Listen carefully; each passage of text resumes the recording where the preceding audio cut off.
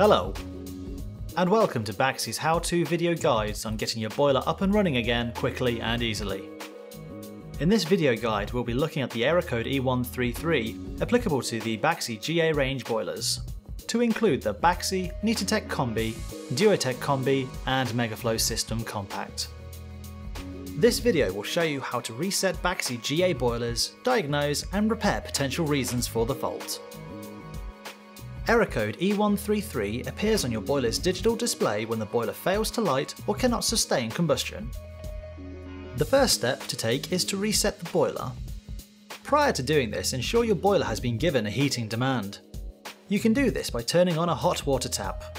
Leave the tap running while the boiler is being reset. Return to the boiler. The display should now be showing a flashing tap symbol at the bottom of the LCD screen. This is to show you the boiler has been given a hot water demand. To reset the boiler, press and hold the standby reset button for 1 to 3 seconds. Your boiler will now attempt to relight a maximum of 5 times. If ignition is successful during this period, E133 will not return and a flame symbol will appear at the bottom of the LCD screen. This is to show you your boiler has ignited and normal operation can be continued. If upon resetting the boiler error code E133 reappears, you will need to make a few quick and easy checks to ensure your boiler has all the requirements it needs to work. Please take care when attempting to re-establish your gas supply. If you are unsure, you should always get a gas-safe registered engineer to do this for you. Check 1. Has your gas supply been switched off? You may have accidentally or intentionally switched your gas supply off. Check the gas tap located near the gas meter. The handle should be in line with the pipe. Check 2. Do you have sufficient credit? You may need to purchase additional credit. Check 3. Do you have any other gas appliances in the home?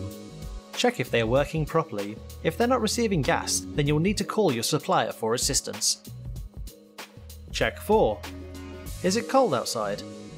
If your boiler's condensate pipe has been subjected to below freezing temperatures for a long period of time, it may have frozen and will need to be thawed out before your boiler is able to work again. A full how-to guide on thawing and preventing condensate pipe freeze is available on the Baxi website and Baxi UK YouTube channel. If these checks have restored your gas supply and the condensate pipe isn't frozen, reset your boiler.